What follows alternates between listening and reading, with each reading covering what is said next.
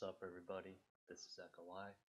Today I'm going to show you how to make a sample stop when you let go of a key in FL Studio. So let me kind of show you what I mean by that here.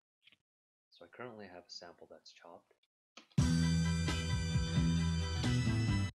Alright, and now basically if I hit the key a few times, what's going to happen is the sample's just going to kind of layer on top of each other and it won't sound right. So let me show you what I mean by that here.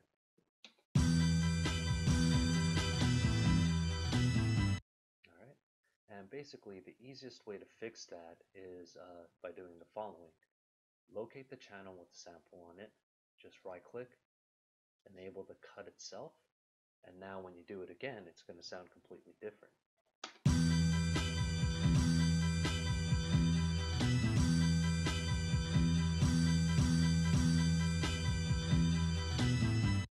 Alright, well I hope this helps you guys out. If you guys wanted some samples, I'll go ahead and post a link for some of the samples I currently have, so for you guys to check out, and if you want to download it, downloads are available. Alright, thank you for watching.